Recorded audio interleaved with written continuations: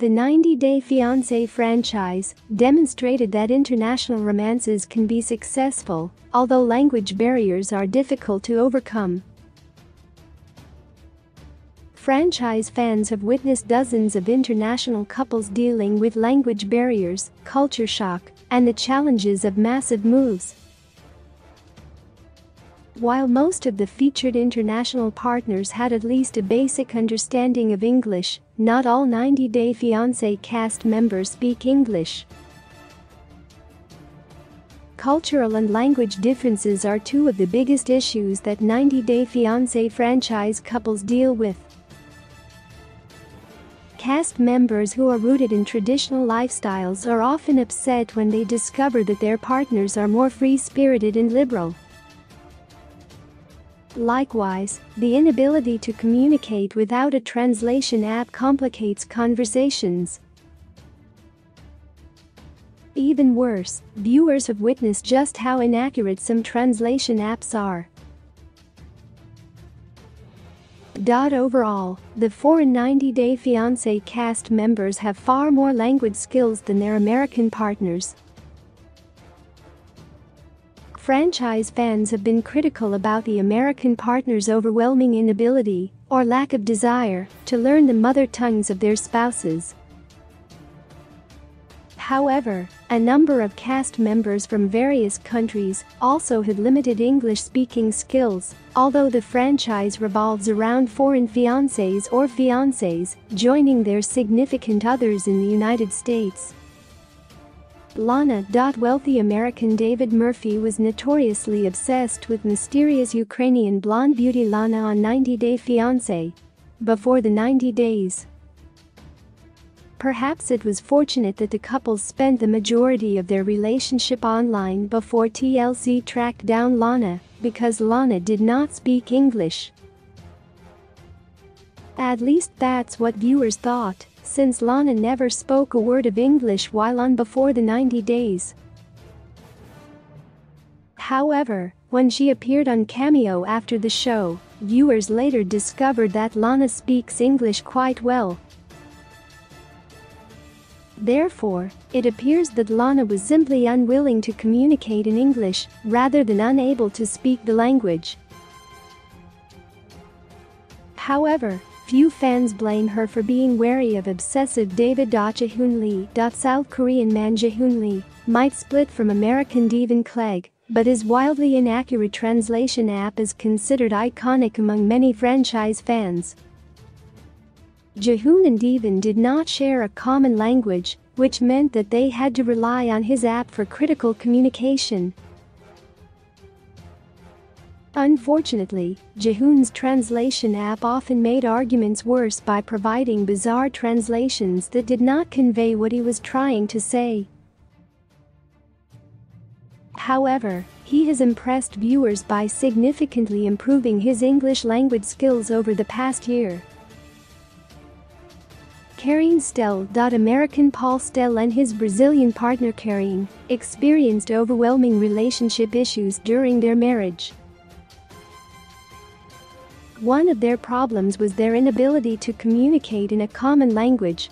Karine didn't speak English, which meant that she and Paul needed to use translation apps to talk to each other. Combined with their temperamental personalities and erratic and violent behavior, Paul and Karine's marriage was complicated by many roadblocks.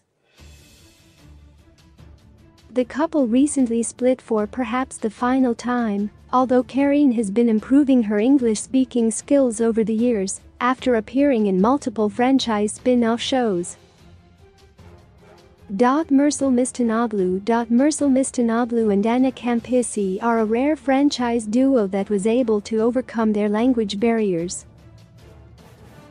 Few viewers thought that the 90-Day Fiancé Season 7 couple would last, since Turkish man Myrtle barely spoke English, and American mother Anna knew only a few words of his native language. However, Anna and Myrtle overcame the stress of relying on translation apps for communication. The beekeepers run a joint business together, selling local honey and other natural products, while 90DF's Mercel just opened his own custom furniture store in the US. Ximena Morales-Cuellar was one of 3 cast members on Before the 90 Days Season 5, who turned to a translation app for communication. Ximena's fiancé at the time, Mike Burke, was doing his best to learn the Colombian mother's native language, Spanish. However, Mike's Spanish-speaking skills were limited. This led to Ximena and Mike turning to translation apps for communication. Ximena even broke up with Mike via translation app, although an incredulous Mike appeared convinced that the app had mistranslated her words. Ximena has no desire to learn English since she made it clear that she doesn't want to move to the United States. She is very happy living in Colombia with her sons. Motni Hamza also used a translation app during Before the 90 Days Season 5 to speak with his partner, Memphis Sandoval. As a Tunisian man, Hamza speaks Arabic with a blend of French. While Memphis speaks not a word of his mother tongue, Hamza does have limited English-speaking skills. However, the couple turned to translation apps for communication and also hired a translator for a critical conversation. Memphis also used a translator with Hamza's beloved mother, although Hamza's sister was able to provide some English translations for the couple. Hamza is likely improving his English skills since he made it to the United States with his wife. However, he was still provided with a translator at the tell-all. Mahogany Roca is another Before the 90 Days Season 5 cast member who used a translation app to speak with American Ben Rathbun. However, Mahogany's usage of the translation app struck viewers as very strange since she speaks near-perfect English.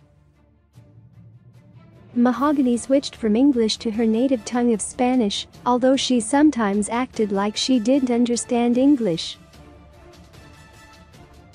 However, at other points, she was able to hold full conversations in English. Mahogany's use of a translation app and her overall grasp of languages left many viewers baffled. Memphis Sandoval and Rebecca Parrott. Both Michigan nurse practitioner Memphis and Georgia-based general manager Rebecca Parrott are Americans.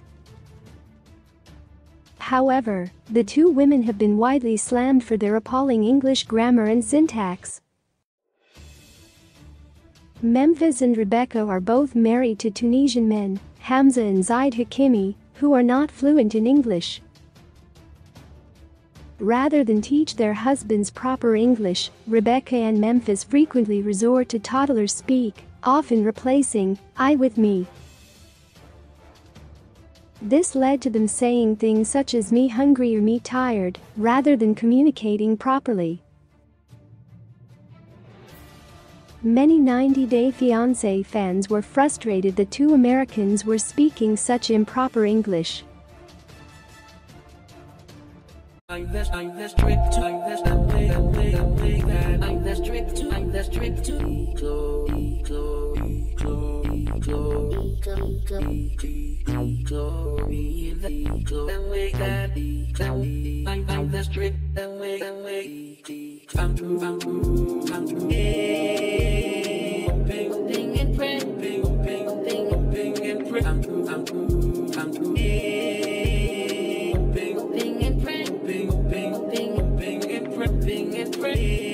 just to